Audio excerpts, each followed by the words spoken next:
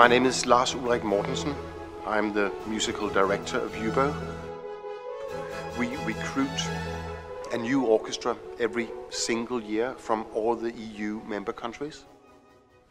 Of course, we are a professional Baroque orchestra, but we are also a training initiative, trying to help talented young Baroque music players to acquire this experience, this sense of making music together, to create something which transgresses national borders and proves that you can put a group of people together who from the outset have nothing else in common but their love of music, and create something which hopefully becomes very communicative.